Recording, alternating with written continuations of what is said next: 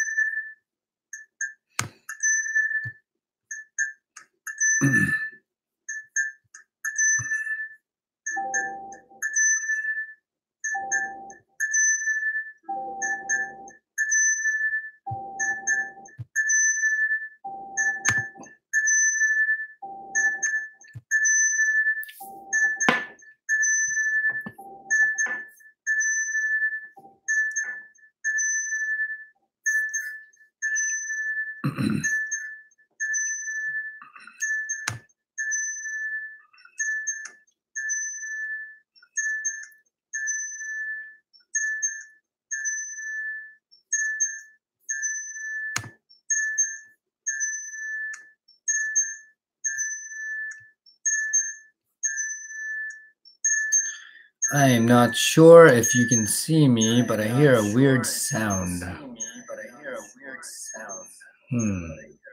Hi, Ronit.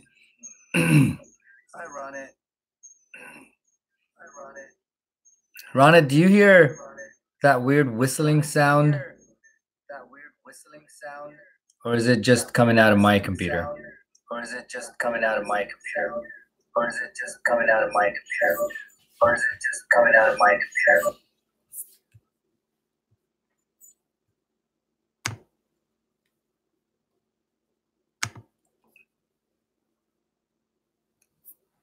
Okay, I am here and ready to go. So, whatever questions you got.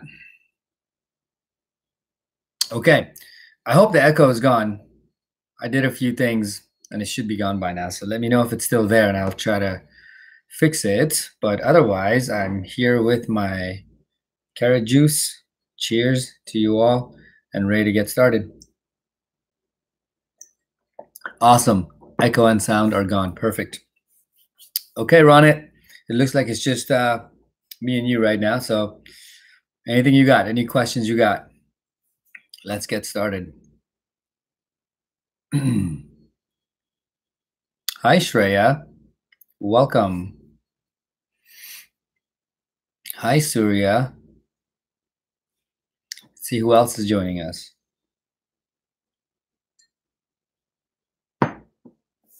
Aditi, hello there. Arnav, I'm doing okay. Crazy day today, but doing okay. There's Nidhi. Hi, Nidhi. Hey, everybody. So Nidhi is our mod. She's our moderator. So she is a former student who is an amazing unofficial TA who is here to help us out. Hi, John. Hi, Soteria. Hi, Jasmita. Hello, Yahweh. I'm so excited to see you all. Well, you know what I mean, not see. But I'm excited that you're here to join me. All right. So I want to apologize, first of all, because I got here later than I wanted to. So my apologies in case you were waiting for me. Hi, Abdullah. Abdullah, I think I met you today in Mr. Gann's class, right? Mr. Gann's fifth grade class. Hello, Ria. Welcome.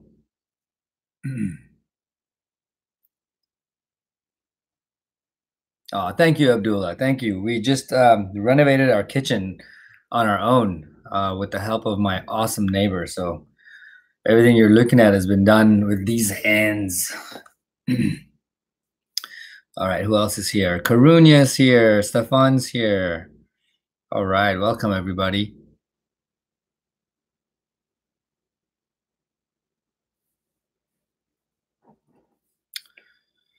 I would show you my dogs, but they are not here. You know what? Coda is down here. So we find out that Dakota is actually he has had this thing on his face. He's been scratching a lot, so we put a cone on it for a little bit. And my wife took Dakota to the hospital, to the vet today, and found out that he's got an infection on his face. So they had to shave it off, and he's got to go on antibiotics. And he's wearing this cone right now, which is making him seem super depressed. So I got Dakota hanging out with me down here. Hi, buddy. Let's see. Yeah, cap and trade. Yes, Gondar. I'm not sure if I'm saying your name right, but yes, I did do the kitchen myself with the help of my neighbor. Can you explain the three growths? What do you mean by that, Ronit? I can definitely explain, but let's see. Slow and fast cycle, feedback loop. Okay, so let's get started. So cap and trade.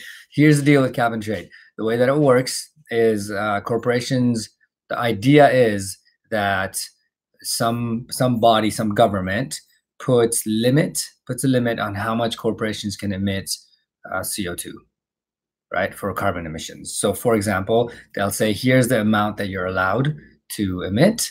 We'll just call it points right now, or tokens, or whatever, just to keep it simple. So you're allowed to have, say, 10 tokens of CO2, right? Make up whatever number. And if I'm a company and I'm aware that that's how much I can emit, I'm going to probably play it safer and try to not emit as much. And let's say I only emit like 8, right? And now I have 2 leftover tokens. So what I could do potentially is I could take those tokens and go to another company who's already reached their max, and I could be like, here, I got 2 tokens for you. Do you want these? I will sell them to you. And that company will give me money for my tokens, or for my credits, or my points. And so that's how it works. So there's a cap. So the 10 is that number that we talked about. That's your cap, and trade. So you can trade it for money. So it gives companies and corporations an incentive to not emit as much CO2. That's the idea behind it. Okay, Surya, I hope that makes sense. The 3 growths are running. I'm going to come back to that one because I'm not sure what you mean. Talk about more slow and fast cycles. Yes, I will talk about the fast and slow cycles. Okay, so the fast and slow cycle of carbon. So here's how it works. So think of it this way: the carbon cycle, right? It's this big umbrella, and then it gets divided up into 2 cycles. We have the fast cycle and the slow cycle. The fast cycle is known as the biological cycle. The slow cycle is known as the geological cycle. The fast cycle is stuff that let's actually back up and go to the slow cycle. The slow cycle is a cycle that takes a long time. By a long time, I mean millions of years, like 100, 200 million years.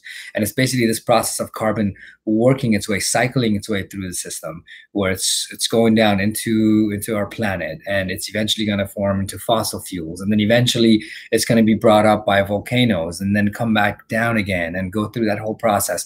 That takes a long time. That's the slow cycle. Then we have the fast cycle, which is plants and organisms, animals, basically breathing. It's ocean waters taking in carbon. So stuff that doesn't take millions of years. It takes much less time, say months to years. So our fast cycle and our slow cycle, you want them to be in balance. You want the fast cycle to be going fast like the way it is, the slow cycle to be going slow like the way it is. What we're doing as humans, we are taking carbon out of the slow cycle. So we're taking fossil fuels that took millions of years to to basically build up, and we are dumping it into the fat cycle. We're burning those fossil fuels, right? And all of that carbon, all that extra CO2 is going up into the atmosphere. So the fast cycle is not able to keep up with what we're giving it, right? So it's like a washing machine. If you have a washing machine and you put too much of a load in it, it's eventually going to kind of crap out. So that's what's happening with the fast cycle. So all of that extra load, all that extra stuff we're giving it, it can't handle it. So it's basically pushing it into the atmosphere and it's thickening that layer around the planet. So that is my explanation of fast and slow cycle. I hope that's helpful. I know Ms. Detmer did a really nice job of that too. Saivi, I met you today too. Hello. Feedback loop. So I'm going to come back to this one because it's not something that I'm covering on the test. So I'll come back. If it's something that, I guess I'll just come back to it towards the end. We got Dina. Hi, Dina. You're from Ms. Learn's class, but is it okay if I ask questions? Of course it is okay if you ask questions. I'm glad you're here, Dina. Jasmita, what is the difference between a non-renewable and renewable resource? Okay, Jasmita. So here's the deal. By the way, I want to make sure I announce this again. So everybody who's joining us, Nidhi, who is an amazing former student of mine, she is our moderator. So if there are questions that get asked the second time and whatnot, she will step in and try to help you out. Okay, so going back to Jasmita's question, difference between a non-renewable and renewable resource. So a renewable resource is something that is in a cycle and it's constantly going to be renewed, right? For lack of a better word, like sustainable. It's always going to be around. Non-renewable means that we can't necessarily replace it. So the question comes down to water. Is it renewable or is it non-renewable? So when you think about the water cycle, the natural water cycle, it's constantly going in the cycle of evaporation / transpiration, condensation, precipitation, and so on and so forth. And it's constantly in this cycle. So you would think that water is renewable, right? Because there's this natural water cycle that existed even before us, and it's always going to exist. So that's true. However, with everything that we're doing with climate change, or excuse me, with our carbon emissions, which is then causing global warming, which is then causing climate change, which is then causing things like droughts in California. With all of that, it's actually shifting weather patterns. So it's shifting the way that our climate is impacted. So to have a drought 4, 5, 6, 7 years, that's a long time, right? And so you think about, will we get the amount of water that we used to get in regards to precipitation? We haven't. I mean, a couple of years ago, we had a crazy storm. Last year, we got a decent amount of rain, but prior to that, we had gone several years of a drought. So it really comes down to water itself being renewable, but drinkable water or fresh water not necessarily being renewable. There's no guarantee that we're always going to have it, and a lot of that has to do with climate change. Cool, Jasmita? Aditi, what happens to carbon when it's dissolved in water? So when carbon's in water, it turns into carbonic acid. So it's the same thing in our blood. So when you mix carbon with water, you get carbonic acid. So let's talk about what happens. This is a couple important things, and we had this in our Kahoot today. And I noticed most of you got it, but a couple people missed it. So let's go over it. So when you have carbon in water, one of the things that happens is there's a correlation between carbon and temperature. So when you have carbonic acid in water, it's actually going to push up the temperature. So temperature is going to go up, but something else is going to come down, and that's pH. So when you have carbon or carbonic acid in water, the pH of that water is going to become more acidic. So think about a pH scale, right? Up to 14, 7 is neutral. And it's going to go below that. So what you don't want is water that's warmer than it should be, because it makes it less livable for organisms, and water that's more acidic than it should be because for the same reason. Okay, Jasmita, I hope that helps. Or excuse me, Aditi, not Jasmita. Thank you, Gondar. Thank you very much.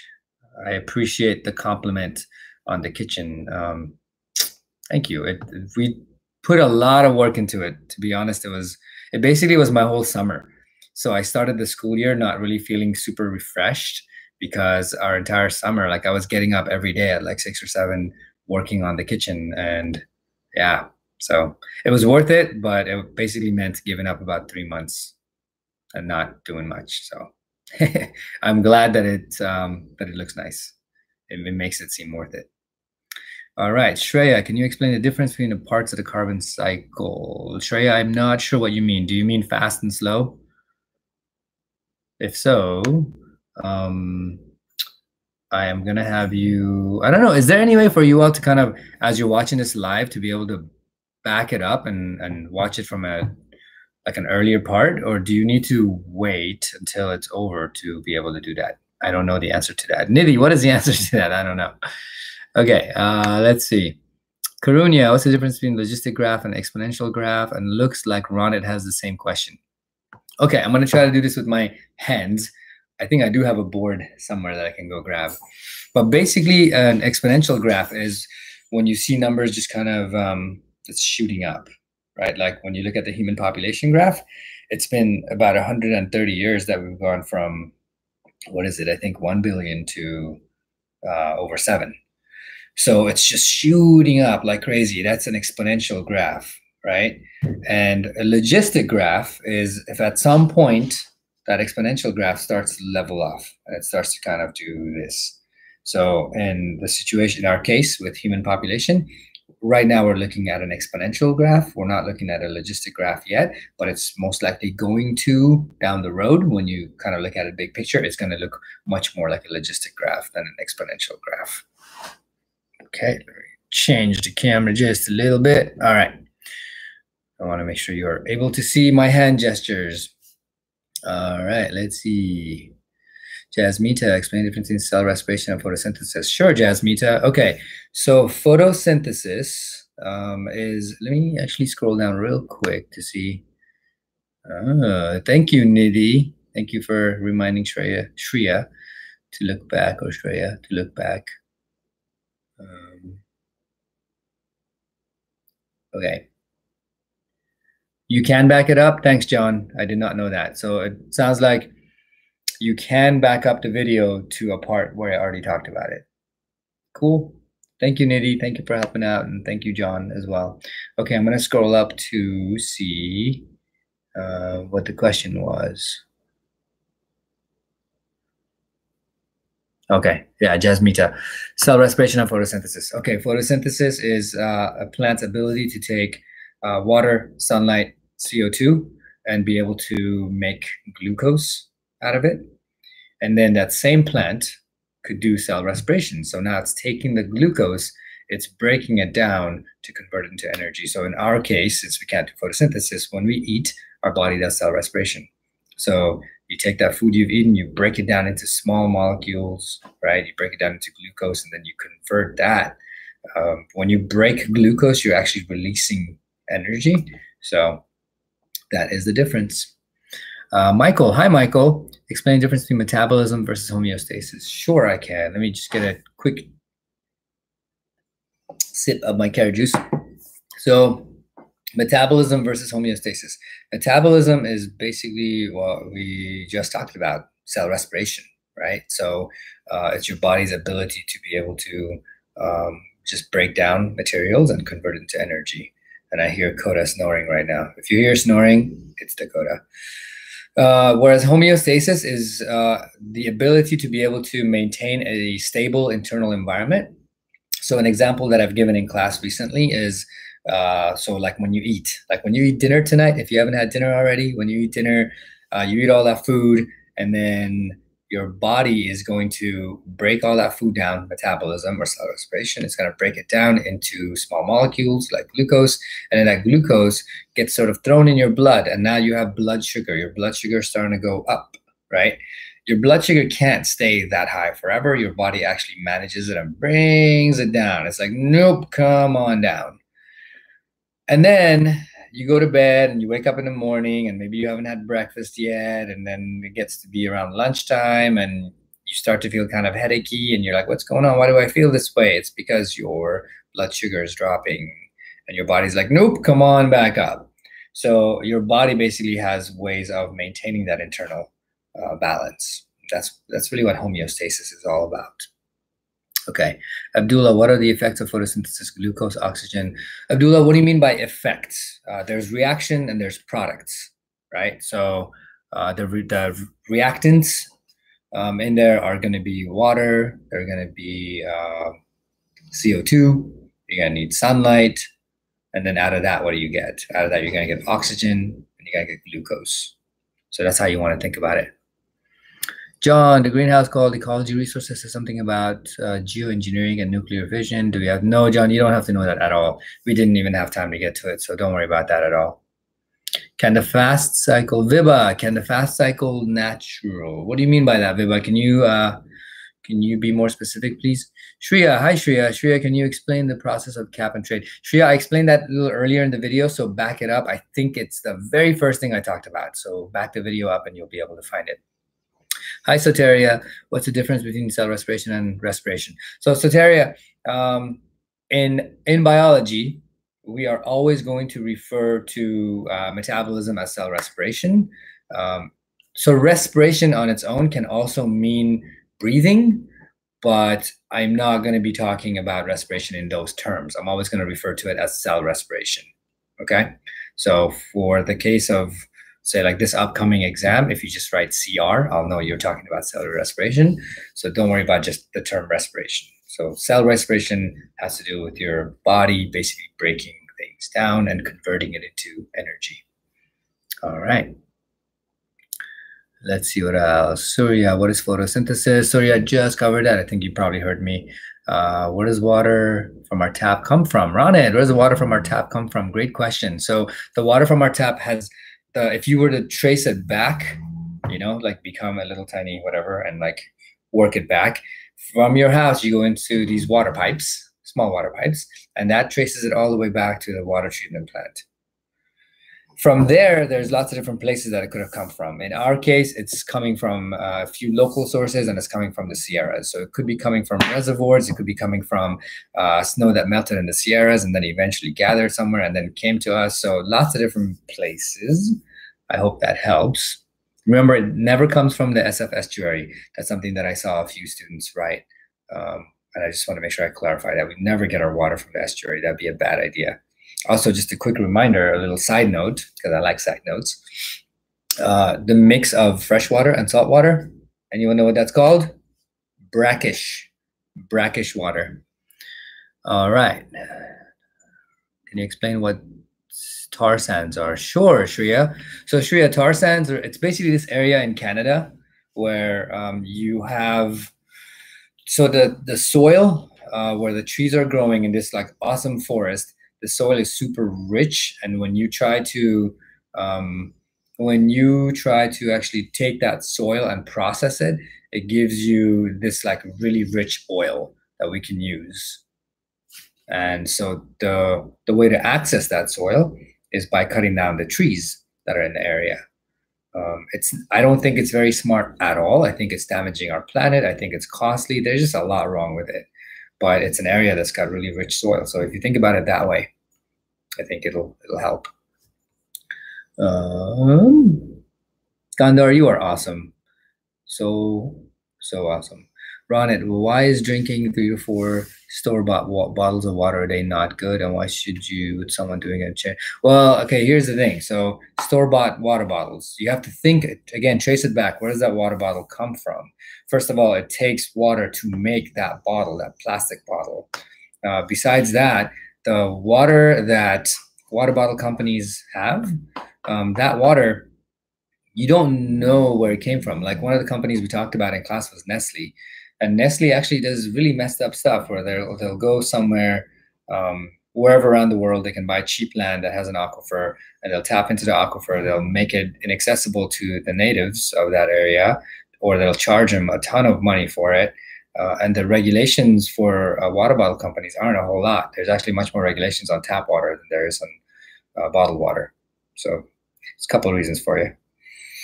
Gondar, yep, 3 months, Gondar, 3 months of working on this kitchen. Nidhi, Abdullah, John, okay, Nidhi, Gondar. Oh, lost it. Let me go back and see if I can find it. I scroll down too much, you guys. Too much. Give me one moment and I will get caught up.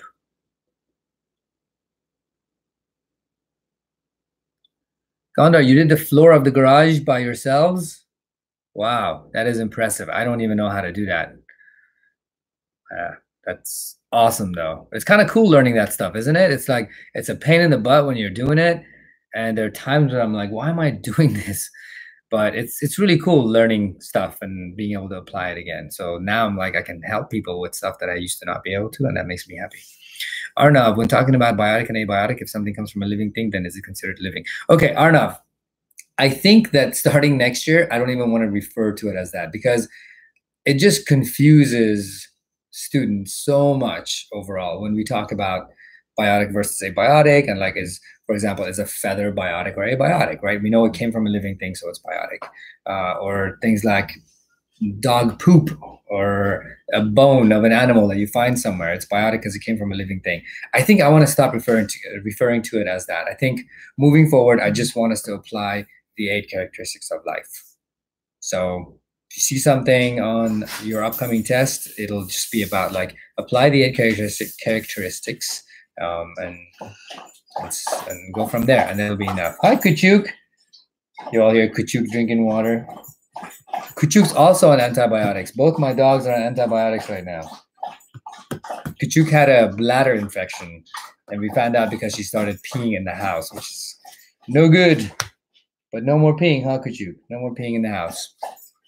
Okay.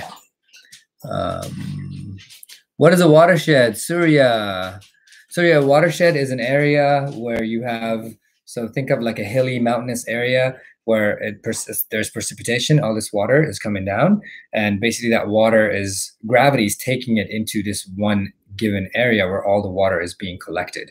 So what we do as humans is we find out what areas those are, and we don't let that water escape by building a wall known as a dam in that area, and that turns into a reservoir.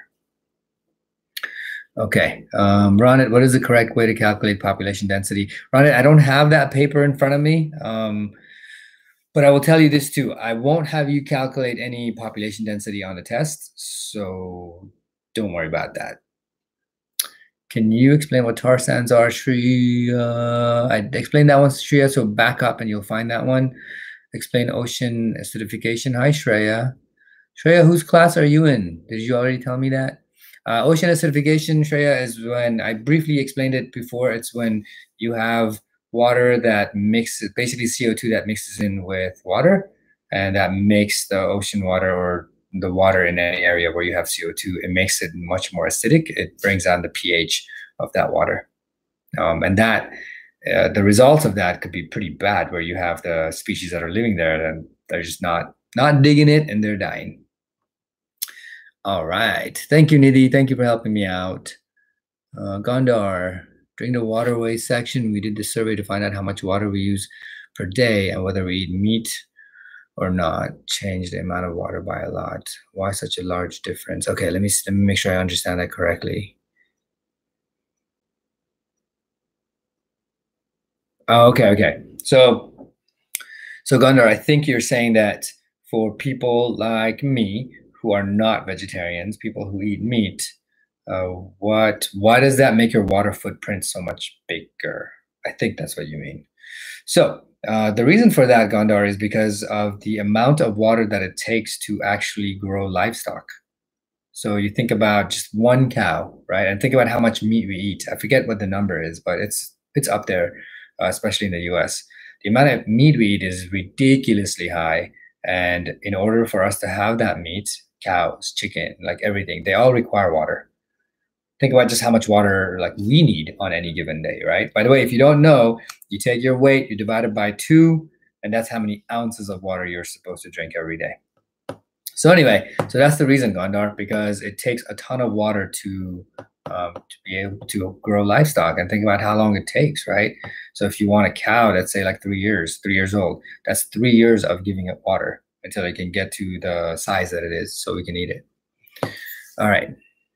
Arjun, thanks for letting me know you can go back. Can I explain population density? Jenna, I can come back to that one, population density, but to be honest, I didn't focus on it a whole lot for the test, almost at all.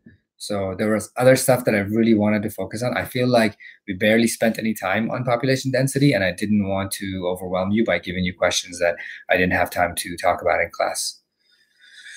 Ronit, can you elaborate on overconsumption and overharvesting? Sure. Okay. So overconsumption is basically that video we watched in class. It was what was it called? Story of Stuff. So that's this whole idea of like we're just consuming so much just as consumers, or it's like whatever. Just think about the amount of things that we are using and what we constantly want and how much we want to replace our stuff.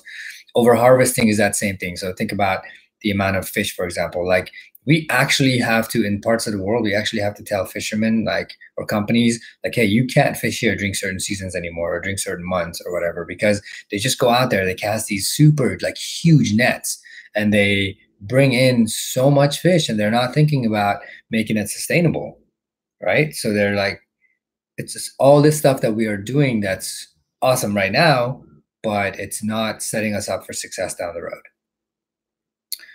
Hope that helps, Ronit. Arjun, thank you for saying thank you to Nidhi. Nidhi's pretty awesome for doing this.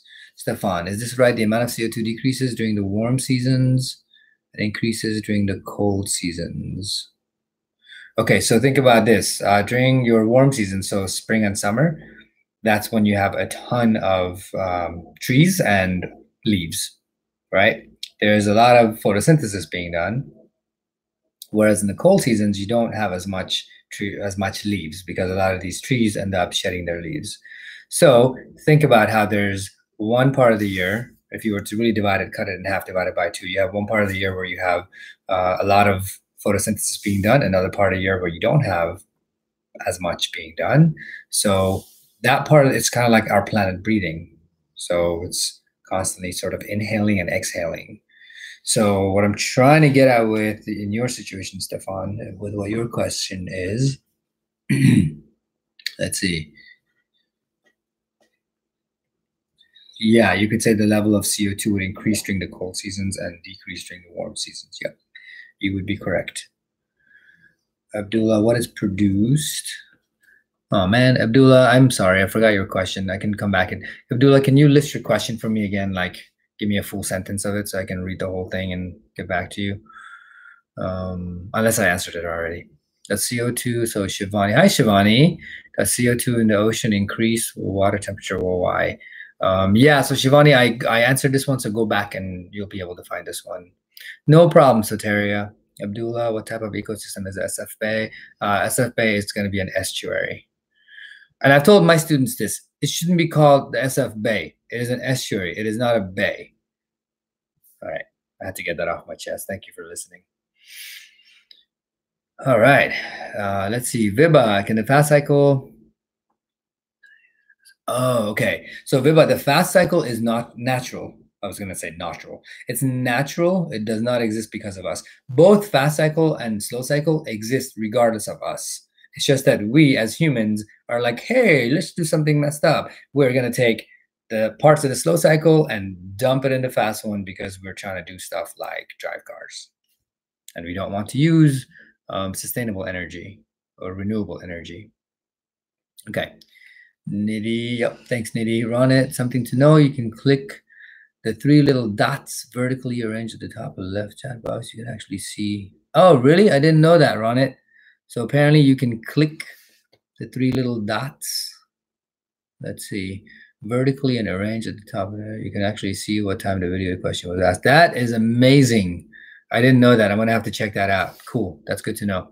Jasmita, can you explain the difference between biomagnification and bioaccumulation? For sure, Jasmita. Biomagnification is this concept of a toxin basically not running its way. It's basically working its way through a system. So you have a producer that basically takes up the toxin, and then the primary consumer eats the producer. It gets less energy, right? Because of the 10% rule, but it gets the same amount of toxin. And then the secondary consumer eats the primary consumer. And again, it gets only 10% of the energy, but all the toxin. And this just keeps happening through a system. And that is called biomagnification because that toxin is magnifying as it's working its way up.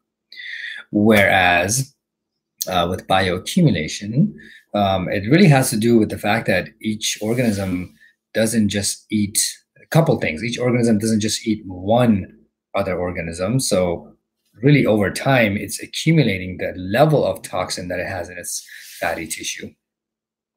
So you can bring that time aspect into it, and the fact that it's not just a food chain, right? We're talking about a food web. So it's eating a lot of things in that system that have the toxin. Abdullah described the salinity of the SF Bay. Abdullah, it's basically brackish, right? So San Francisco estuary has some fresh water, some salt water, and when you mix those two, you get brackish water. Ooh, thanks, John. You answered it. Oh no, what is up with me scrolling all messed up today? All right, I'm gonna try to find. Yep. Things. Yeah, Ronit, thank you. And Nidhi, thank you also. By the way, Nidhi, it's 6:47. I know that I told you that I would go till 7, but I got here late, so I'm gonna keep going. So Nidhi, I know you got things to do also, so if you need to leave, no worries at all. You can leave. Dina, what are ecosystem services and what's an example of them? Dina, I'll come back to that one. Because it's not something that I focus on a whole lot on my test. Shreya, what is calcium carbonate and how is it formed? Shreya, you don't have to know much about that, honestly. I just really wanted to let you know that when you have a lot of CO2 in water, that can actually really impact shell formation, like eggshells. Or calcium carbonate is basically something that, yeah, don't worry so much about it, because I worry if I dive into detail, we're digressing and it's not stuff that you need to worry about right now. If you do want to learn more about it just because you're interested, let's definitely chat in person. I'm happy to teach you more about it. Gondar, yeah, Gondar, it is satisfying when you're done. I totally agree, especially because my family was here this weekend and we got to cook in the kitchen together and do stuff. And it was like, cool, this was all worth it. But I think, you know what I realized, Gondar, I think this whole process of doing my kitchen, and I don't think this is a good thing. I sometimes can be very result oriented. Like when they say enjoy the journey, I'm trying to work more on enjoying the journey instead of just looking forward to the end result. One of my goals. All right. Hold on one sec. I'm going to do a couple things. I want to make sure that I'm writing a couple notes for myself so that I can answer some of the questions that I am skipping.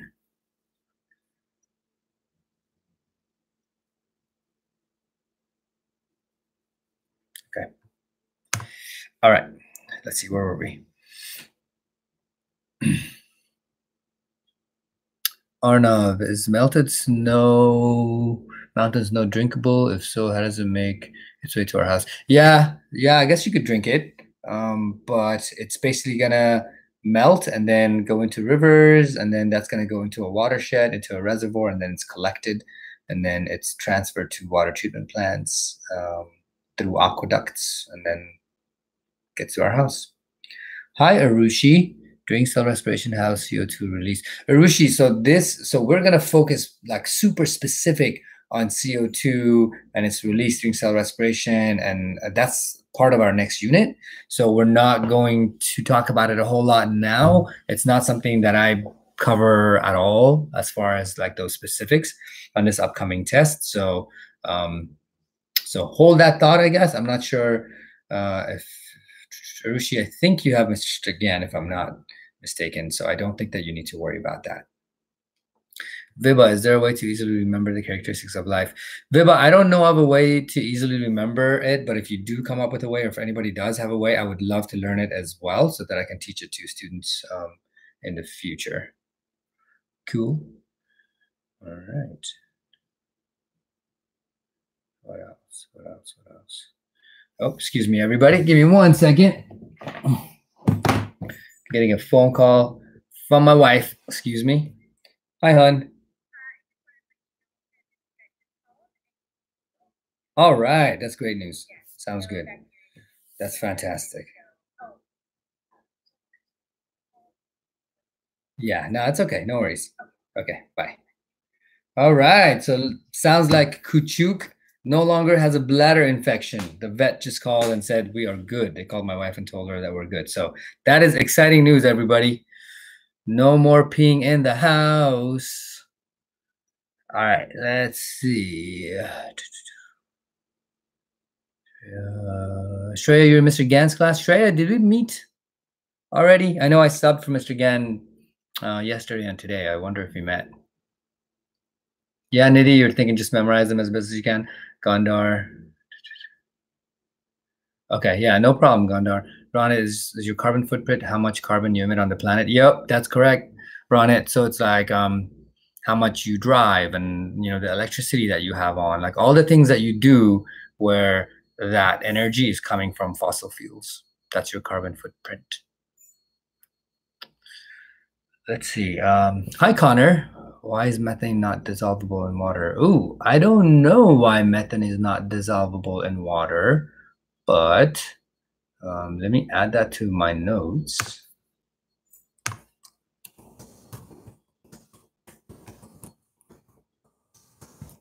I don't know. Great question. Hold on one sec. I can't type today. Actually, I can try to look it up too. Okay, so let's see. Okay, so here's what I got right now regarding that question. Because methane is a gas. Oh, it comes down to chemistry. So the hydrogen bonds. So in order for them to dissolve, the methane would have to break the hydrogen bonds for water, which is just not going to happen. That's what I'm reading. I don't know if that's helpful, but that's what I got. All right, Shreya, can you explain what permafrost is? Shreya, permafrost is permanently frozen soil. So, and it's a place where carbon is stored long-term. Dina, how can I differentiate positive and negative feedback loops? Yeah, Dina, so you're asking amazing questions, and I do want to come back and answer these, but I didn't cover these. We didn't have time to cover these, so I'm trying to make notes. Positive and negative feedback loops. And then Dina, do me a favor, actually. I didn't cover these. I may not actually end up going over them, but I would love to help you out. So send me an email, puya_hajarian at fuhsc.org, and I will help you out. I'll give you all the information and all the resources that I have so that I can hopefully help you. Okay. Ronit, will there be CER questions on the test? So Ronit, the only CER question that you should be aware of is one of the A-level questions, which we may put on the test. Remember, there are 5 A-level questions, and 2 of those will be on the test. And then you get to answer one of them of your choice. Hi, Miranda. Will forestation release carbon? Yeah, deforestation. Yes, deforestation will release carbon. If it's in the form of burning trees, then it's going to release it into the atmosphere. If you're cutting down trees, then it's going to, and you leave the trees there, it's going to probably release it down the road into the ground. But most of the time, I guess it depends. It depends on how they decide to get rid of the trees. Will there be a word bank for A-level questions, Surya? So Surya, check out the A-level questions that I shared with you. They're on Google Classroom. The questions will give you, they're in the same exact format as you're seeing them now. So nothing will change about them. Nidhi, thank you, Nidhi. Viba, which is video or the main video? I watched this video where the main, not recycling. Viba, what do you mean by that? By the video you watched that was about not recycling? Shreya, how are decomposers and detritivores different? So Shreya, decomposers are things like worms or bacteria. Like I have a compost, what do you call it? Bin, I guess. I have a compost bin that I can sort of roll, and it's constantly turning everything in my compost. So like a lot of my garbage, instead of going into the garbage, it actually goes a lot of my stuff that I don't want, like leftover food, or like when I chop up vegetables or whatever, if I don't want them, it goes in my compost. I have worms and bacteria in there that basically take all of that organic material and they basically, for lack of a better word, like poop it out, right? And now you have this like rich stuff that you can use as fertilizer in your garden. Detritivores are things like vultures that just try to go after dead things, try to eat dead organisms. Let's see. Viba, apparently it's better to just use reusable containers. Yes, Viba, that is true. That's why I don't like to drink out of plastic water bottles. And I noticed it's changing actually. Like I remember at Monte Vista when I was teaching, say even like 5-6 years ago, I was really having to convince students to not drink water out of plastic water bottles. It was something that was like a thing And now I look around the classroom and I would say probably 80, 90% of students have reusable water bottles. It's really awesome. I love that. Is that a reason not to drink from plastic water bottles? Yes, Viba, that is correct. That's why I don't like to drink from them, because I don't. There's so much that goes into it that we are unaware of. That, like, I don't know who was wronged along the way. Were there native people somewhere who now don't have access to their water because I'm drinking my out of my plastic water bottle? And the one thing that I hear people say, which honestly, like, I'm not into it, is when people are like, "Well, the water from plastic water bottles tastes better to me." I don't know. If that's true, awesome, but that's not the case for me. Okay. Um, uh-oh, Abdullah, you said never mind. I'm sorry. I'm sorry that I wasn't able to answer your question. Surya, what does the arrow represent in food web? Surya, the arrow is about energy transfer. That's what it represents. Gandhar. Yeah, Gandhar, my family was super impressed. It was really cool. It was really cool. It's kind of cool, like, when you get to show off something you've done to people. I like it. It's like when I was doing pottery, I was so into, like, I would just put my stuff in different places. Like some of the stuff you're seeing in the back. I don't know if you can see it. See that little bowl? See those bowls right there? Those are things that I made. And then on this side, I don't know if you can see that, but the stuff that you see right there, like that stuff, I made that stuff too. So I like it. I like, when you make something and then people see it and they're like, cool. And you're like, yep, that was me. I like making stuff with my hands. I love art. Okay, let's get back to work. Where were we?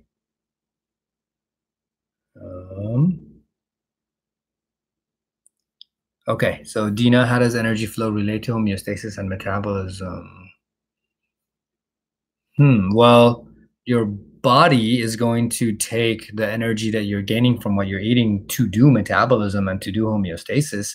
And that is considered sort of that 90%, right? So you get something, you eat something. How is it that like 90% of it is all of a sudden gone? It's not really gone. Use some of it to do metabolism, use some of it to do homeostasis. Some of it is just given off as heat. At the end of it, you're left with 10% to do what you want with. Arjun, feedback loop. Arjun, don't worry about that. I can also try to get back to it at the end, but I didn't get to feedback loops at all with you also. I'm not worried about it, and it won't be on your test. What is the difference between global warming and climate change? Shreya, that's a great question. So let's talk about this because it's important. So greenhouse effect is something that already exists. It existed before us. It's good. You want it to be there. It makes our planet habitable or inhabitable. It makes it so that we can live here because it traps. So sunlight comes to our planet. Some of it is absorbed. Some of it tries to leave. I'm using terrible wording. But basically that heat gets trapped and it makes our planet warm, which is a good thing.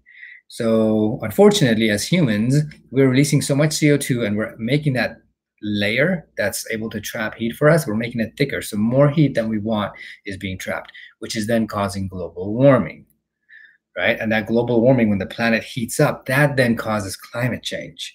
And climate change, examples of it, drought, floods, shifting of precipitation, tsunamis, all kinds of stuff. So that's muy importante. Okay. Surya, non-point and point source solution. So Surya, non-point source pollution is basically an indirect source of polluting. So if I wash my car in my driveway and that soapy, yucky water goes into the storm drain and eventually finds its way to the estuary, nobody will know that it was me who did it. It was indirect, non-point source. Point source is when you do it and you can like point to who did it and where it was done. John, why should humans care about maintaining biodiversity? Because, John, it can ultimately impact us actually too. So we can be super selfish and be like, well, it's not going to do anything to us, so why should I care? But ultimately, it does actually impact us. So ultimately, it could do lots of things, like think about what we eat. So if biodiversity is decreasing, even things like pollination with bees, if we're losing a lot of them, that means that we're going to lose a lot of our own producers, a lot of our what we like to eat. And that means that since we're top level consumers, anything that happens down here is actually going to affect us up here. No problem, Abdullah. Yeah, Nidhi, leave whenever you need to. I totally understand. I'll be here a little while longer, so leave whenever. Ron, I didn't understand the A-level question where it said they were running into a drought, but they would have more water due to natural water cycle. I don't know what you mean by that, Ron. I'm gonna have to look at that A-level again. Yeah. Good night, Abdullah. I hope this was somewhat helpful for you, Surya. Okay, we answered that one. Oh, I backed up a little bit. How does CO2 in the ocean affects shell formation? So when you have lots of CO2, that's going to make the water more acidic, and that's going to make shell formation not as strong. You can look at it that way. Oh, Karunya, you use arg-mern for the characteristics of life? Arg-mern. Sounds good. That's cool. Never thought of that. Yay, thanks, Gondar. I'm happy about my dog too. How can we practice scientific argumentation, Dina? How can you practice it? I would say CER. Is there any way that we can we find a way to send Dina or for a student out there to share our A-level questions with Dina so she can see the CER one that we have? I think that'll be good practice. Korean, it's kind of weird, but it works. That's awesome. That's awesome that it works. Argmern, I like that. Gondar, thank you. Gondar, my dog's names are Kuchuk. Kuchuk is one of them. She's my chocolate lab, and Dakota is my golden retriever. Dakota we got when he was already 5 years old. He belonged to my wife's father, and when he passed away, we adopted Dakota. That's awesome, Karunya. That's awesome about what you came up with. Shruti, what is the difference between renewable and sustainable? Renewable means that you always have it. They're very similar. Renewable means that you can always have it. Sustainable means that it can go on for a long time, forever. Billy, is that you? What are two issues that can occur if water level is depleted? So Billy, in an aquifer, I think that's what you mean. In an aquifer, if water level is depleted, it basically could do two things. One, the ground could collapse, the ground above it could collapse. The other thing is if it's near an ocean, the salt water can rush in, which is known as saltwater intrusion. And once that happens, now you have brackish water in an aquifer, and now it's no use. Now that aquifer is just donezo. Carbon footprint, Surya, is the amount of carbon that we use by driving cars, burning fossil fuels, turning the lights on, such things. Saivi, yeah, good question for Karunya. What's the order of your acronym? Viba, how can you track your carbon footprint? So Viba, there are actually websites. I did this in my sheltered class where we got onto a website, I think. Yeah, we got onto this website where you track your carbon footprint. Didn't we actually do it in a lot of our classes? There's a little bit of calculations that goes into it. So there's lots of websites out there that can help you with that. All right. Oop. Scrolling. Give me one moment. Scrolling.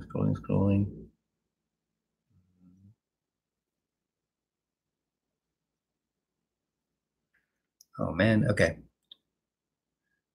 CFCs, I can come back to that because we didn't cover that. Hi, Arshia. Does physical impacts due to global warming include glacier melting and the melting of permafrost? Yeah, that could be it for sure. Can you elaborate on biodiversity distribution? All I want you to know, Jenna, about biodiversity is just really try to focus on Chippo. Just know what can impact biodiversity. Just focus on that and you'll be okay. Surya, will there be a word bank for the A-level question in the exam?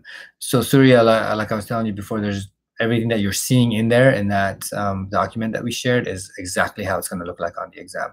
So I'm sorry if I'm misunderstanding the question, but if you look at it again, it's exactly going to look like that. Billy, without fossil fuels, what is something that can contribute to greenhouse gases? So methane, Billy, methane can also contribute to greenhouse gases. Except for methane. So there are a number of gases that contribute to, they're known as greenhouse gases, but methane and fossil fuels are the only ones we went over. They're the only ones that I really need you to know about. So if a vulture is a detritivore, are detritivores the same as scavengers? They could be, yeah. Yeah, John. So mm, I would say that that's kind of a safe thing to assume right now. Nitty, thank you, Nitty. Why is the water bottle harmed? I don't know what you mean, Billy. Come back and ask me that again.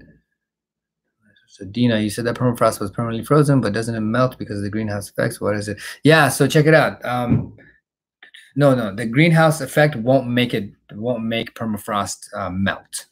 It's all the actions that we are taking, like all the carbon that we're emitting, that could ultimately really make it bad. So global warming, yeah, that could mess it up. But naturally, it should not. It should always stay that way. It should always stay frozen. Thank you, Serena, for your compliment on my pottery. I miss going to pottery, you guys. I really do. I feel like it's something that used to make me really happy, going to pottery classes, but it's an investment. It's a time and money investment, and I don't know. It's one of those things I would love to get back into doing. What does DDT do and what does it mean? DDT, I forget what it stands for actually, Shreya. I can look it up, but I'm not worried about you knowing what it stands for or what it means. But basically, it's known as a toxin. It was basically used on crops to make sure that it's kind of an insecticide, and so that's what it is. Trophic levels, Surya, are basically when you look at an energy pyramid from each like producers, primary consumers, secondary consumers, each of those is a trophic level. Yeah, Gondar, it totally feels good to be able to make something, especially when I don't know. It's cool. I just love making stuff. Levels and consumer. Thank you, Serena. You're helping out big time. Billy. So Billy, I want you to think of energy as this: like if a producer has say like 10,000 kilojoules of energy, the primary consumer is going to get 10% of that, really, to like usable. So what's 10% of 10,000? So you get 1,000. The secondary consumer then gets how much of 10,000, or how much of 1,000? 10% of it. So that's 100, and so on and so forth. No problem, Billy. No problem. Nidhi, you're awesome. What does it mean that plants convert light energy into chemical energy? It basically, yeah, it means the bonds of glucose. You totally got it right, Nika. Nika, I have a Nika in my class too, except the spelling of her name is different. It's with a K. Billy, logistic means that it just kind of goes like this. I explained it earlier in the video, but it's a graph that eventually starts to kind of level off. Ronit, you had a confusion about A-level question with the atmospheric fluctuation graph. So Ronit, that's a great question. And I think Stefan is sort of the man when it comes to this one. He and I had a good conversation. I hope, Stefan, that was helpful for you. But basically, it has to do with plants. Like think about the warm months and the cold months of the year and what that entails. So there's so many plants that are doing photosynthesis versus the cold months that are not. Our planet is breathing, so it's going up and down, up and down. That's what's causing the fluctuations. That's all I can give you because it's an A-level question. Billy, exponential means that it's shooting up.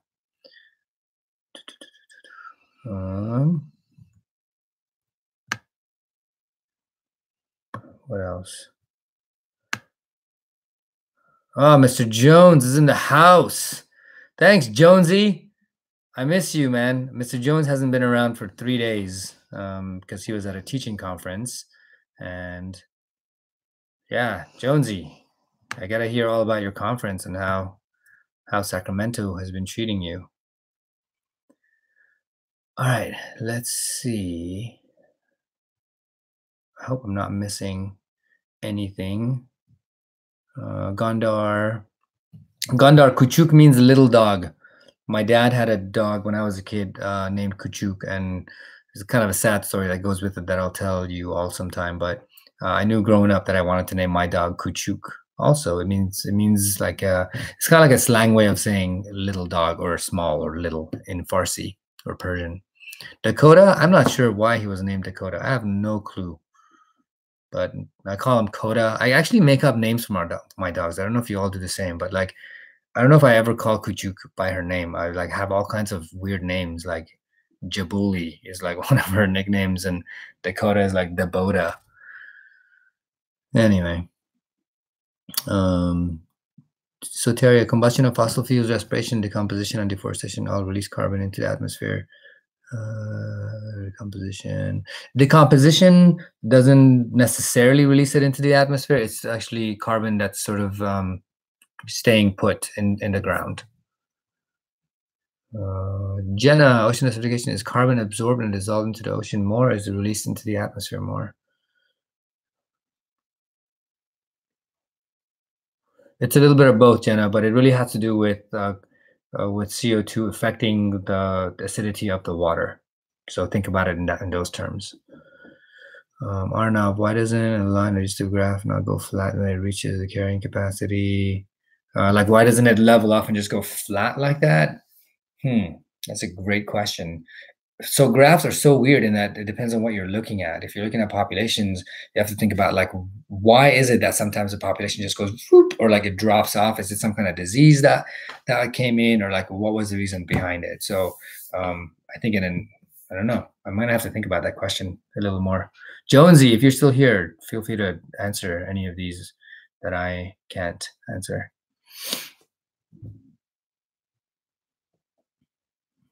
All right, run it.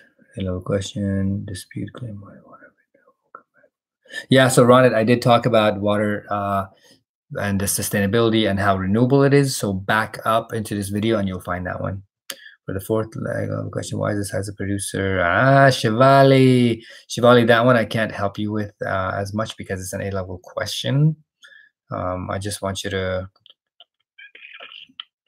let me think about what I want to say about it. Okay.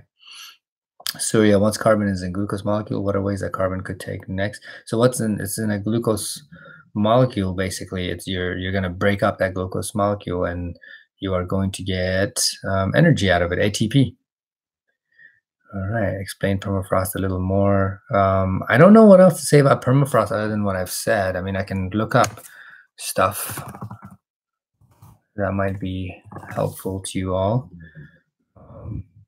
So a thick subsurface layer of soil that remains frozen throughout the year, occurring chiefly in polar regions.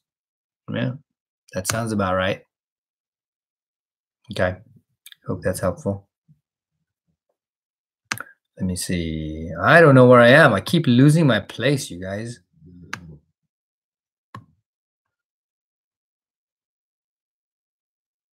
Okay, John, for a level question about someone using a lot of energy, would we link that energy to being produced at a power plant that burns fossil fuels? You could, yeah, for sure. You could do that.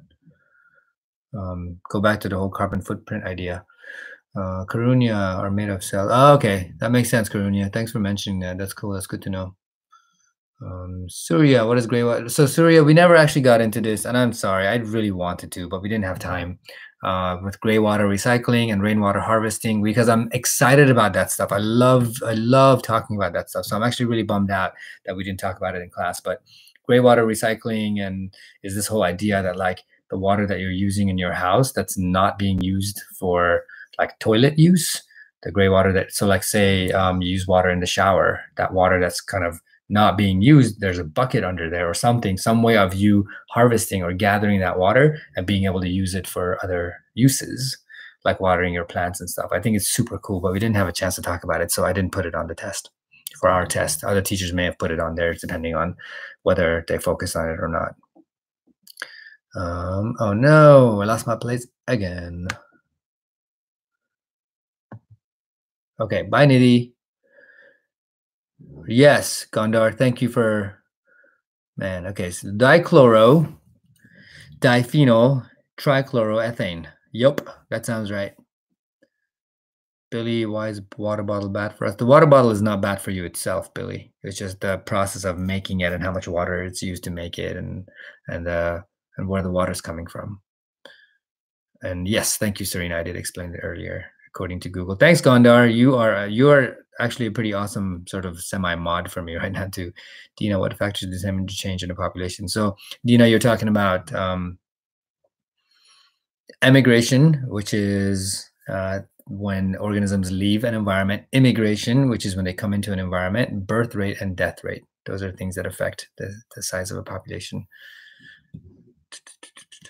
I hope that answers your question. Why do populations fluctuate around their carrying capacity? Oh, that's a great question. I'm gonna come back to that. You're asking a really good one that I'm gonna have to learn more about. Why do populations? Right, so Dina, I'm gonna look that one up and try to get back to you. Mm, you know what I can do too? Some of the questions that you're asking me that I'm not able to answer right now, either because I didn't cover it or because I wanted to learn more about it and tell you, I can create something later and put it on Google Classroom. And those of you who are not in my class, hopefully you have someone in my class that can share it with you. All right. Jayanti, what type of ecosystem? Yeah, it's an estuary. So sort of a marine estuary, look at it that way. Soft one, can the ocean absorb methane or is it only carbon? Soft one, from what I understand, it's only carbon. It's not methane because methane doesn't mix with water. Gondar, I love their names. Oh, thanks, Gondar. Simba, that sounds like an awesome name. I will tell you this, when I give Dakota a haircut, I cut his hair so that he looks like a lion. So like his tail is actually like poofy at the end of it. That's awesome. Yeah, no problem, Soteria. Thank you for being so awesome and saying thank you. Explain why the carbon emissions fluctuate throughout the year, Shreya. Yeah, so Shreya, it has to do with plants. So I'll go over it. I guess. Let me think about how I want to say it. It has to do with the amount of photosynthesis that takes place on the planet as a whole throughout the year. So think about how we have winter and fall where we don't have as much photosynthesis, whereas spring and summer where we do. And that'll guide you the right direction. Mr. Jones, yes, Mr. Jones coming in with the info. Populations fluctuate around their carrying capacity because it's not realistic for an environment to remain the same all the time. So the carrying capacity can change from year to year. Thank you, Jonesy. I appreciate your help. Dina. Whoa, Dina coming in with the info. If there are too many primary consumers, then the producer, the equilibrium, or the balance of the nature will be gone. All right. Bye, Surya. John, are immigration and birth rate limiting factors? No, I wouldn't say they're limiting factors. I wouldn't call them that. What is cap and trade? Alex, I explained cap and trade. I think it was the first thing I talked about in this video. So back it all the way up. And then Ronit mentioned that there's actually a way to back things up or back up the video so that you can get to a place where I talked about it. So try that. Ronit, I'm going to have you teach me that in person sometime because I want to know how to do that. Because a lot of times I'll watch like a Jones video or I don't know, recently Ms. Chow has started doing them too. And when I watch those, I want to be able to back up and see, what they talked about. Because it's really helpful to me. I feel like as bio teachers, and Jones, if you're still here, you can chime in. I feel like I don't know everything. Like watching my colleagues teach is actually really entertaining for me because I don't know, it's cool. It's really cool to me. I'm such a science like bio nerd that I love learning more about this stuff. And I don't have the expectation of myself to be like a guru that knows all this stuff. So I appreciate your patience and with me and trying to learn new stuff. What does it mean when the water level is depleted and what issue does it cause with an aquifer? So Saivi, it basically means that we took so much water out of the aquifer that the water table has dropped. So the amount of water that we had in there, so that's in the aquifer, the amount of water has gone down. So think of this as your aquifer. This is my glass of carrot juice. So if the water drops so much, now you have this gap, you have this airspace, and you have the ground above it. And that ground above it, because there's nothing in between, could actually collapse. Cool. I think that's what you're referring to. All right, let's see, Ronit. What is Mrs. Chow's channel? I heard she was, I think she's streaming tomorrow. I'm going to try to share with you a document where we all talk about when we're streaming. So I think that she's doing it tomorrow. So, and I know she would love to have all of you there.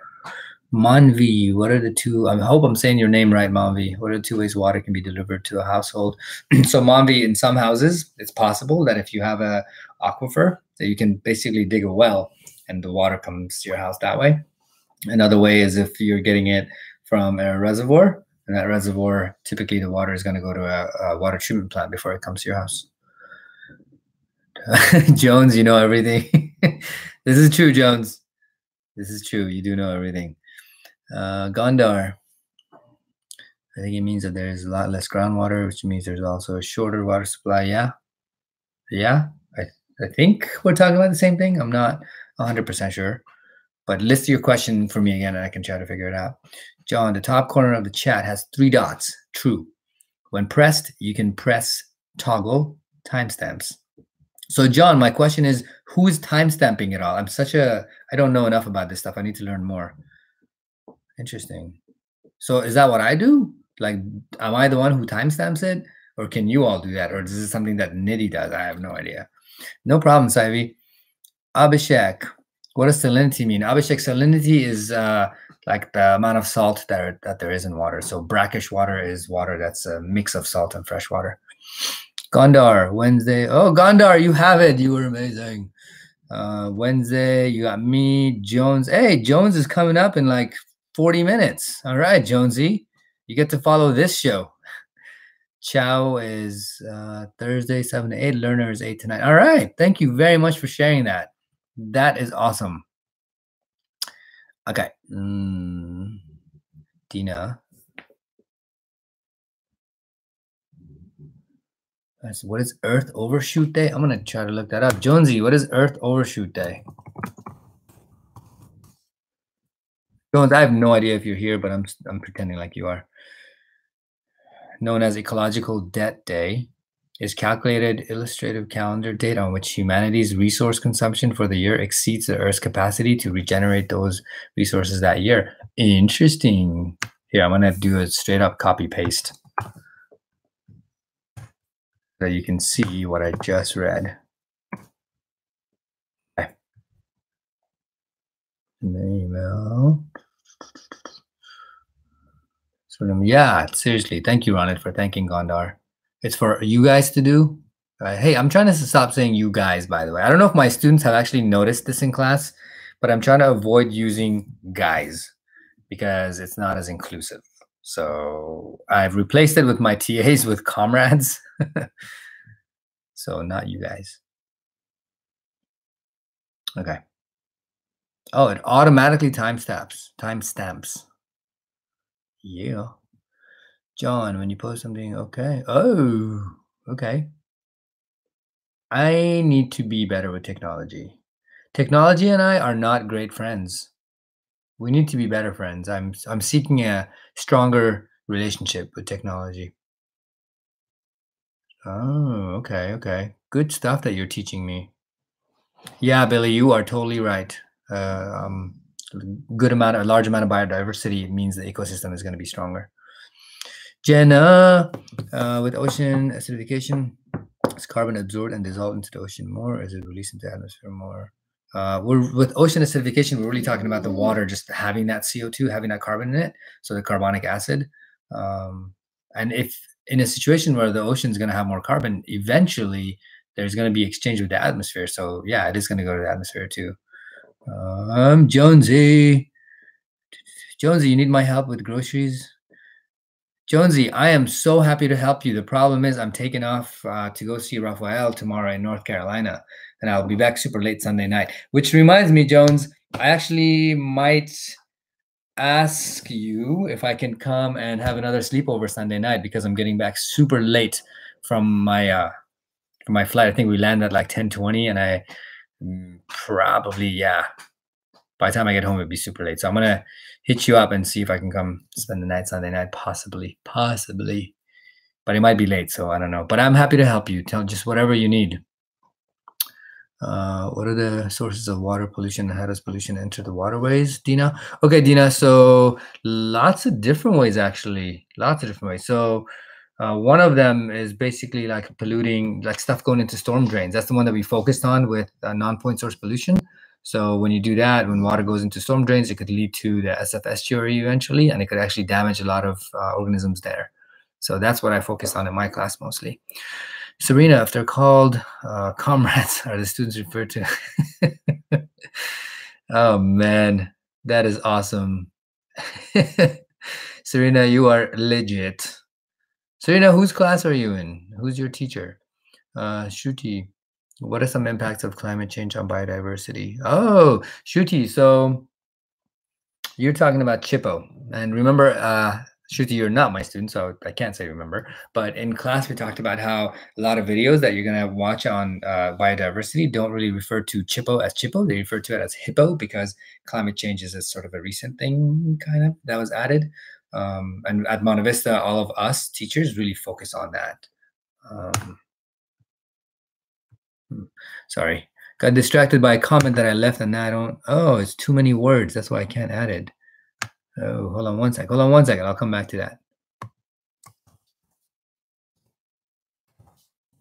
There we go. Okay. Where was I? Yeah, so climate change is going to do things like it's going to cause droughts and flooding and all that. And when you think about all those things, as little as they may seem, they're actually killing a lot of organisms in that area. Elaborate on energy pyramids. Okay, so Ronit, I explained this a little earlier, so go back and you will find it. Dina, have humans altered the carbon cycle? So Dina, we're basically, I explained this as well, so you might have to go back and check it out, but we're basically taking carbon out of the slow cycle, the geological cycle, and pushing it into the fast cycle, and the fast cycle can't keep up with it, so it's creating a thicker layer of gases that is making our planet warmer. That's my sort of quick and basic explanation. Thank you, Jonesy. I appreciate it, but it might be late, so yeah, like I said, we're getting back at 10:20 is when our flight lands, and then we're getting picked up by Ricky's wife, and I'm gonna park my car actually at their place tomorrow morning. So by the time we get to his place, it'll probably be like 11. By the time I get to your place, it'll be super late, like almost midnight. So I might not bother you with it. Thank you, Gondar. Okay, so check it out, Gondar. I'm gonna help with this one too. So I see that you wrote it's lost as heat. So I want to be super picky about using the word lost as heat because energy is not really lost. Energy is transferred from sort of like one form, one place to another. So you can say it is given off to the surroundings, to the environment as heat, but just kind of be careful about using the word lost as heat. Serena, you're a Miss Chow student. That is awesome. You have a fantastic teacher. I feel that way about all my biology colleagues, though. So, Ivy, what is the other way besides a sewage system and a septic tank that water can leave a household? There is no other way, Ivy. I have a septic tank in my house. And if I didn't, then it would be a sewage system. I don't know of any other way. I think those are the only two ways. Yeah. Gondar, 10% is passed on to the next level. Yes, Gondar. So 90% is used for things like metabolism, cell respiration, which is metabolism, homeostasis. 90% is used for all of that and given off as heat. And 10% is basically left to be used for whatever else. Billy, cutting trees will cause climate change. Yeah, because cutting trees, I mean, think about you're doing, number one, if you're burning them, you're releasing a lot of carbon, a lot of CO2. And two, trees are going to be sort of a place where they're going to absorb a lot of CO2. So if you're cutting them out of the equation, then it's kind of a double whammy. Nice. Thank you, Serena, for responding. I have like legit mods in here, such as Serena and Gondar, who are helping me out. I appreciate it very much. All right. Ronit, bigger concern for our planet, the amount of people or the amount of resources they use? The bigger concern, in my opinion, is resources, not people. Because remember, yeah, people, that's a big deal. But the issue with having more people is that we need more to live, to survive. And so we need more resources. So I guess it's kind of like they're both problems. So Terry, let's see. Thank you, Gondar. Drought. Something else I'm learning is like someone says something and then it says message retracted. What is that about? Why is that happening? Like why? First of all, why is the message being retracted? Why would somebody retract a message? Ria, you're awesome, by the way. Thanks for all the amazing questions you ask in class. What is the difference between man-made water cycle and natural water cycle? So the difference is that man-made water, it has to do with all the stuff that we do. So think about waterways, the water flow chart.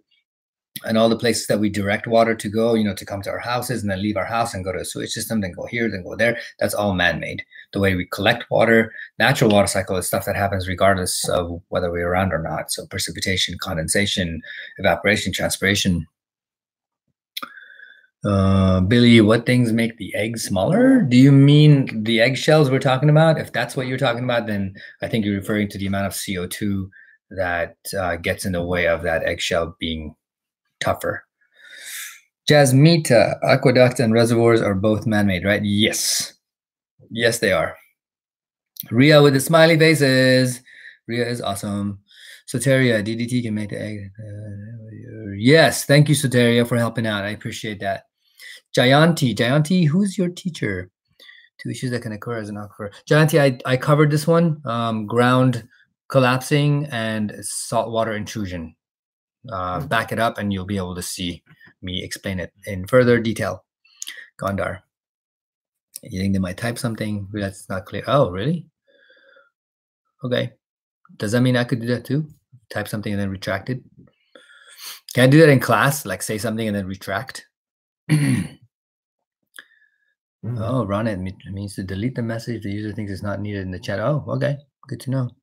What kind of life does ocean acidification mainly affect? All the aquatic organisms, mostly, Jenna. Correct me if I'm wrong, Shreya, but the sum of both greenhouse gas effect and the burning of fossil fuels leads to global warming. Yes. Yes, you are right. Yes, and that leads to climate change. Yeah. Now remember, that's not detailed at all, but that's okay. I think we both know where you're going with that, and that's good. Yeah. It's a kind of simple way of putting it, but then you should be able to definitely explain in further detail.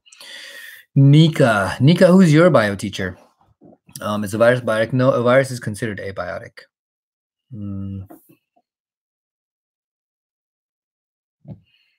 Let's see. I thought it was only once it's taken over a cell. No, so Nika, what I want you to do is see if you can apply the 8 characteristics of life to a virus and see which ones apply and which ones don't. And you'll see that a lot of them actually don't. So to scientists, viruses are considered abiotic. John, why doesn't DDT make the eggshell? Why doesn't DDT make the eggshell thinner? Yeah, DDT could do that too. Totally. Do plants also undergo respiration? Yes, plants also do cell respiration. That is actually part of our next unit. The latter part of our next unit is all about that. Yeah, Gondar, I can do it too. I can retract. Bye, Karunya. No problem. Thank you for saying thank you. Oh. That's funny. Yeah, everyone would remember that. This is true. Aquifer. Arshia, cool. Thank you, Arshia, for helping. No problem, Jenna. Soteria, no problem. Thank you for saying thanks to John. Nika, you're a Mr. Gann student. All right. Did I meet you, Nika, when I subbed for Mr. Gann? Were you in one of those classes? I subbed for 5th period today and 7th period yesterday. How can we help reduce ocean acidification, Dina? By basically doing a lot less of the crap that we're doing. So again, it goes back to sort of CO2. Like there's so much of it that the ocean is actually absorbing a lot of it. And we just need to get better, I think, especially with your generation, because it's just been so bad. And I think that money just kind of becomes more important than environment to a lot of these corporations and to a lot of these people who are getting rich off of it. But that's a whole other conversation.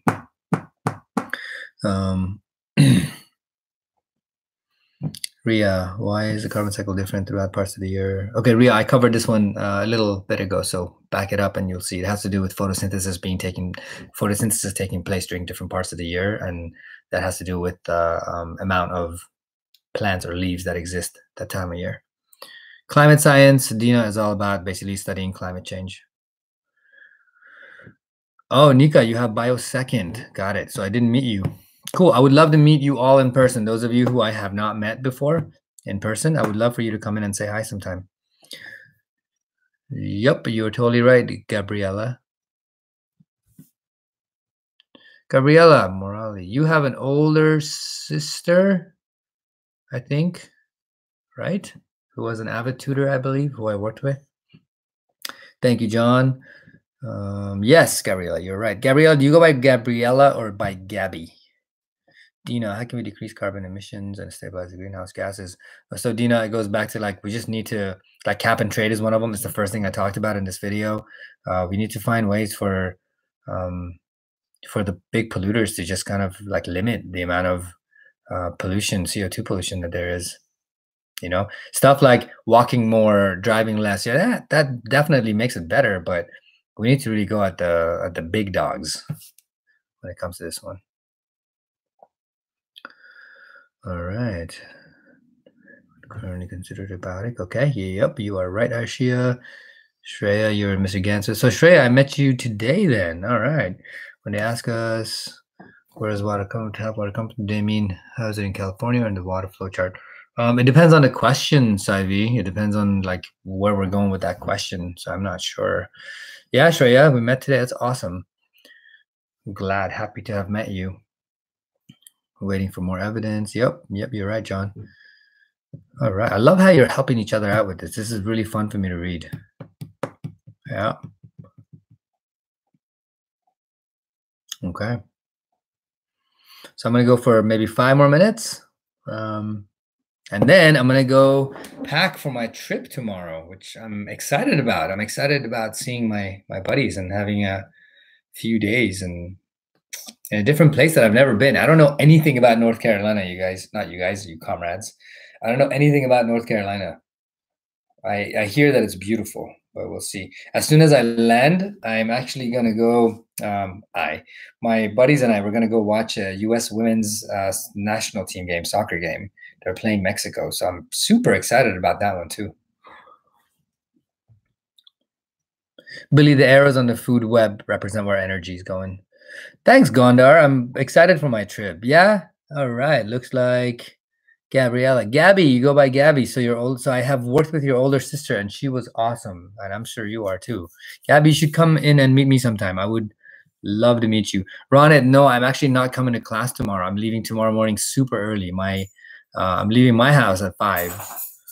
The flight is out of SFO at 10. So I will not be seeing you tomorrow. Ms. Detmer will be subbing tomorrow.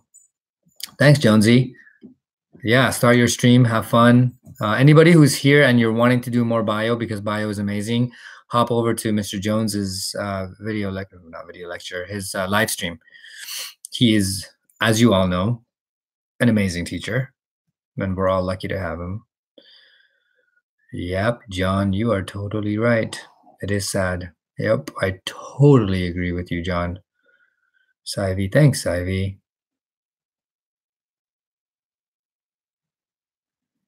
Chemical energy and what's related to. So Soteria, chemical energy, what we're really talking about is glucose. When you break glucose, you're releasing chemical energy. I think really that's all you need to know. Thanks, Ronit. Appreciate it. Yeah, Serena, you, me, and John would we would sit down and have an amazing conversation about climate change because I sense the passion in what you're writing, like how frustrating it is that we're the only country that pulled out of it. I'm totally with you. No problem, Shreya. Thanks for being here. Have a good night. No problem, Jasmita. Shreya, I appreciate it. Thank you very much. Run it. If you can review climate change, A-level questions and the study guide. I think so. Just, go over your notes, go over the study packet, the review packet I gave you, go over the A-level questions we gave you. Yeah, I think so. Yay, John, talking about climate change. So here's the thing though, John, what's interesting is that a lot of some students love the unit that we're in right now. And then there are students who are just like, I'm not about it. I'm really not enjoying it. And they usually tell me this after they're done with bio or later throughout the year. So I was sitting with a couple of students yesterday and one of them was like, I loved when we talked about ecology. And the other one was like, I hated ecology. So it's so interesting. It's just kind of different people's preferences. No problem, Jasmita. Shreya. Yeah, thank you, Shreya. Thanks, Arnav. I totally agree, Gondar. I am totally with you. Bye, Arnav. I'll see you next week. Soft one, thank you, my friend. Thank you for being here.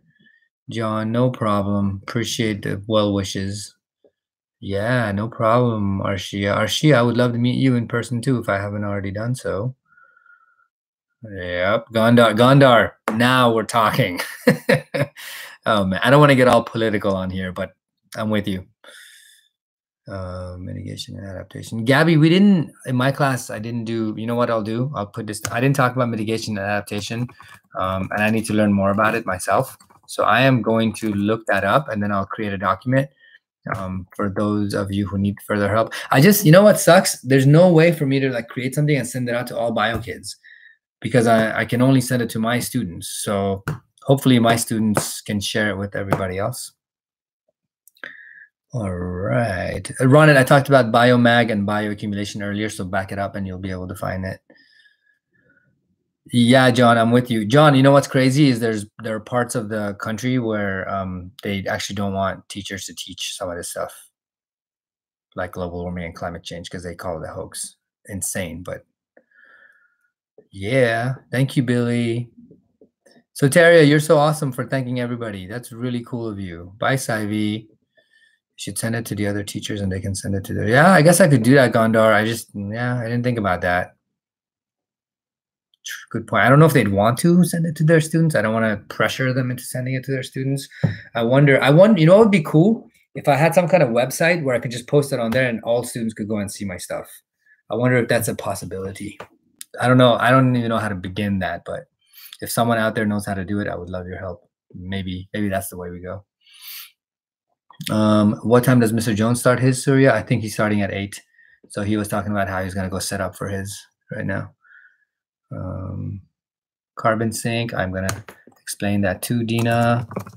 I'm going to include that in everything that I'm going to send you all. And by saying you all, I mean just my students, and then they can send it to everybody else.